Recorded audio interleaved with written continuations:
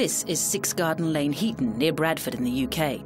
A more innocuous-sounding address it would be hard to find. But in 1977, it was inhabited by Peter Sutcliffe, a man who would become known by his far more notorious nickname, the Yorkshire Ripper.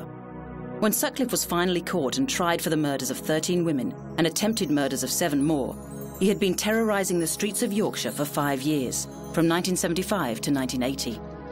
Most of those he attacked were sex workers, but not all. 16-year-old Jane MacDonald broke the cycle when her body was found in June 1977. Sutcliffe claimed to have been ordered to commit the murders by voices in his head, originating, he said, when he heard Jesus calling "We be echo" to him from a headstone. Throughout the period in which he carried out his attacks, Sutcliffe appeared to be living the life of a regular citizen, happily married to wife Sonia. Yet his modus operandi was particularly brutal, as he preferred to kill with blunt instruments like hammers and screwdrivers. One of the most remarkable facts about the case is the mistakes and misfortunes that characterised it, leading Sutcliffe to slip through the police's fingers on several occasions. Early on, a witness misidentified a car, resulting in 300 police officers working on 12,500 statements needlessly. Several of his victims survived, providing police with the description of their attacker.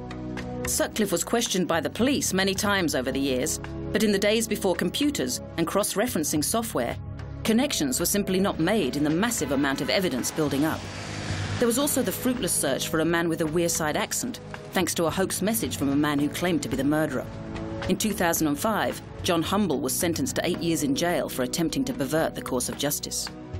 In November 1980, one of Sutcliffe's friends reported him to the police as a suspect, but again the information disappeared into the reams of evidence collected. In early January 1981, though, the breakthrough finally came, and it was pure luck. Sutcliffe was with sex worker Oliver Reevers in Broomhill, Sheffield, when he was arrested for the false number plates on his car. The next day, a knife, hammer and rope were discovered dumped at the place of his arrest. After 2 days of questioning and the revelation that under his clothes Sutcliffe was wearing a strangely fashioned garment made to protect his knees and expose his groin, Sutcliffe suddenly announced he was the Yorkshire Ripper and began to describe all of his attacks. On the 6th of January, he was charged and he went to trial in May. Claiming that he was the tool of God's will, he pleaded guilty to 13 counts of manslaughter on the grounds of diminished responsibility. 4 separate psychiatrists diagnosed paranoid schizophrenia, but the judge, Justice Boreham, rejected the plea, and Sutcliffe was tried by a jury, found guilty of murder, and sentenced to life in Parkhurst Prison. After attacks from other prisoners, in 1984 he was moved to the high-security psychiatric hospital Broadmoor, where he remains to this day.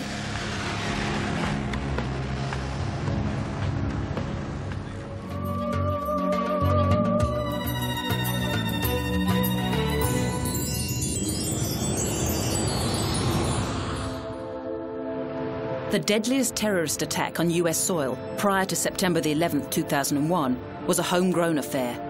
At just after 9 a.m. on Wednesday the 19th of April 1995, a 2,300-kilogram bomb made up of fertiliser and nitromethane was detonated next to the Alfred P. MURRAH Federal Building, a government office complex in downtown Oklahoma City.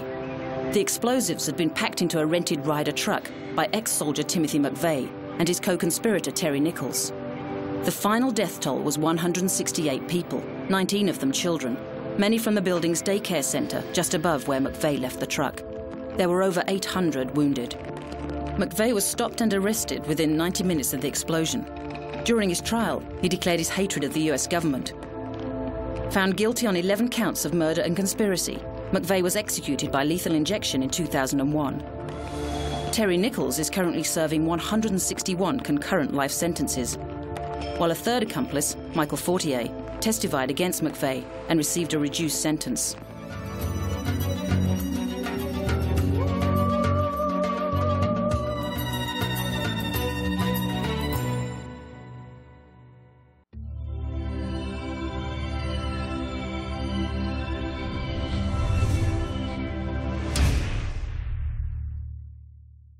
Three, two, one.